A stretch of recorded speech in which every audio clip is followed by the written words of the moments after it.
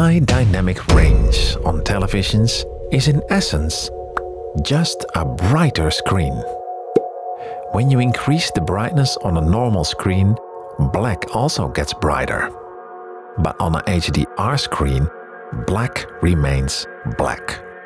That results in a higher range between light and dark, and deeper colors.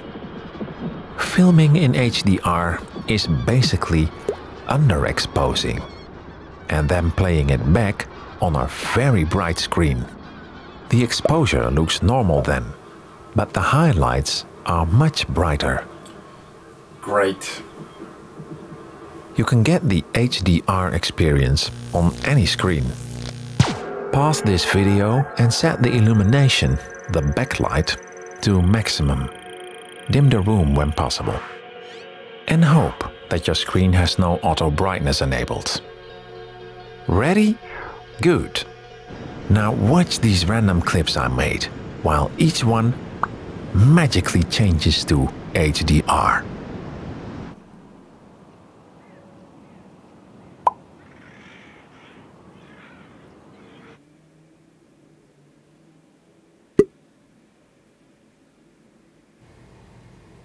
You may be thinking now, I want HDR!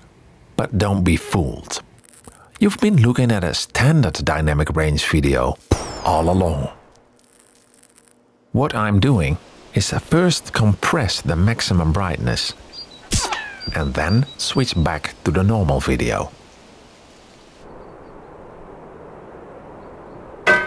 There is a big problem with HDR. No TV yet can reach the brightness of professional studio screens. It's up to the creators to limit the brightness. The solution is that brightness levels that the TV cannot display are compressed by the TV. So highlights look different on every TV model. Also, the infamous local dimming of the backlight to achieve HDR in the first place does a poor job of keeping details in both shadows and highlights and causes blooming around bright objects. And to top it off, TVs still come with an abundance of bloat advertised as improvements. My advice is disable as much of this nonsense as you can. That should get you closer to what the maker intended. Approaching target. Copy.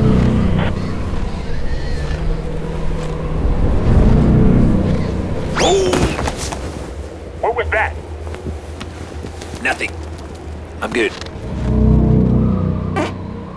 Did you just fart? No, man.